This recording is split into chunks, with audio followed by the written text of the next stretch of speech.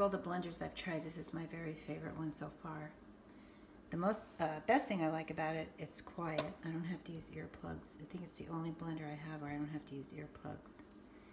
It has all the basic functions. It has a power button, low, medium, and high, and the pulse. But then it also has, it always says manual blending jar. I don't exactly know how to change that. But anyway, I just use, it has juice setting, smoothie, salsa, frozen drink. I just usually use the smoothie. I'm just preparing a basic smoothie with blueberries, kale, carrots, some yogurt. It kind of does its own thing, you'll see.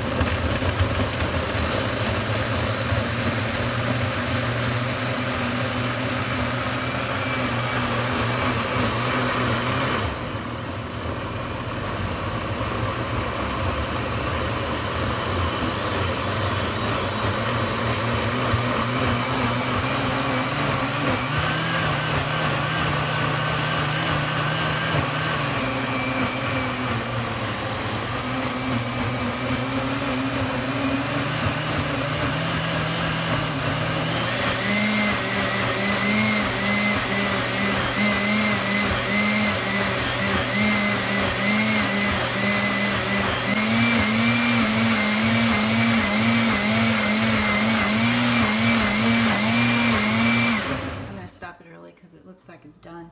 I have it on thick. I think if I put it on thin, I have it on thin. On thick it probably wouldn't take as long, but you can tell it really does a good job. Another thing I like is the way this top is just lightly unscrews, and you can add more liquid or anything. And it's not, a lot of blenders, it's so hard to get it out of there. Also, this has a nice secure base and has a pour spout. You don't have to wait. Just to make it faster, I'll take this off.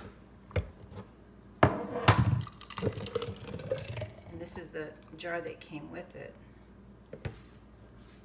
You can actually blend in it. It's easy to get this off. It has a good grip where you can just take it off and then put it on this, and then you can blend right in the jar. I'd rather just pour it in there. Anyway, it's a really nice machine. Hopefully it'll hold up with daily usage. I'll let you know if it doesn't.